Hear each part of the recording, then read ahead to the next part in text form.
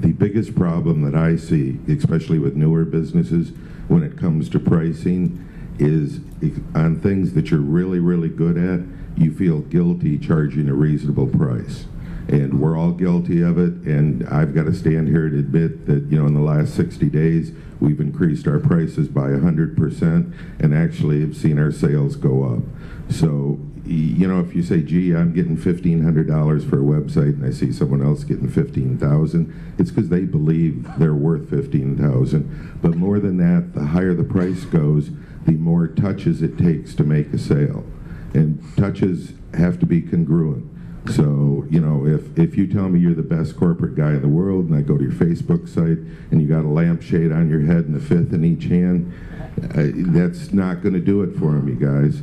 That's why we do the book thing. We have people that help us with our website. We have people that help us with our social media. We know our elevator story, and everybody has it memorized.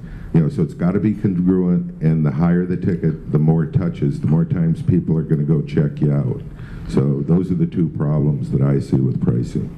So I'm going to give you guys a quick tip on pricing, because John had mentioned software pricing. I thought he was going somewhere else with the question, but he didn't. But I would love to share something that we've recently been testing. If you have any type of software or any type of membership platform that you're selling at $29 a month or $39 a month or anything like that, my advice to you would be to kill it and only offer an annual plan. So I'll give you an example. Well, first of all, I'll tell you the reasoning. Nobody wants another bill every month, right? Who in the world wants to have another $29 a month hitting at always the inappropriate time in our checking account or whatever the case is? Thank you. We don't want another bill. But you know what we're very happy to do? Pay for something on an annual plan. I think, if you ask me, I think the biggest mistake that we did in the Genesis Labs launch is, I feel that we could have been so much more successful had we said, this is what Genesis Labs is, and you can be a member for one full year at $227. And that's it. And then people would have evaluated, I'm going to get a year of all this stuff updated. It's such a different position than $29 a month. Because $29 is just another bill. And if I'm not using it for 2-3 months, well, I just paid for something I'm not using. When you pay $499 a month for GoToWebinar and you haven't used it in 4 months, don't you feel like, oh my goodness, I've got to really see if I should even keep this up? So when we did Webinar Jam, we brought up the question, should we have a monthly option? And we decided, you know what? Anybody in this room, anybody that's doing a webinar, if you're going to do a webinar, then you know how to monetize it. And if you can't afford the $297, then you're probably not the right customer for us.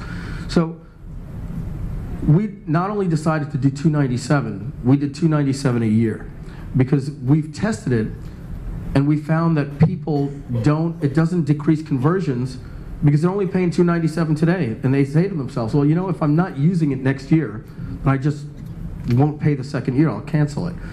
So consider just going to an annual option, do annual billing. Our conversion rates for Webinar Jam were through the roof, and I think that if that sign up button said $30 a month, I swear I feel like people would have been like, am I going to use this month? I'll come back and buy it in 2-3 months when I'm ready to do a webinar. And that's what I think is happening with anybody that has a continuity. People are going to say, do I need this right now? And then if they're not using it for 3 or 4 months, every time that bill hits and they see it, they're questioning whether or not they got that much value last month. Consider just going to an annual option, say monthly option, raise the price. If it's $29, raise it to $49, and then gray it out and say no longer available. Annual option, save 50%, put a big call to action there, and I would recommend testing that for anybody that's doing anything monthly. And Mike, the key you mentioned also is $297 a year. Because what happens if you have a software that's only $297? It can be the best thing in the world, but in everyone's mind they're thinking, well, okay, they'll make money now, it'll be supported well for a little while, and then it's going to fall off the radar. Yeah, I wouldn't want to buy a product from somebody that's going to be $297, because what is their incentive to update that in 2 years or 3 years or support it or whatever? If they move on and like, oh man, that product I did in $297, the guy 5 years later he wants support. Yeah, but why not? That's what you promised. You said lifetime. So we found that $297 actually people are saying, yeah, I want to. They're going to be there for me in 2-3 years, and I'm using this to build my business. You know, imagine if Infusionsoft was $1,000 one time. Like, you know, would you want to use them? I mean, it'd be great. It'd be hard to use, and it would Yeah, be painful to use and stuff. and they never updated it. Imagine. Okay.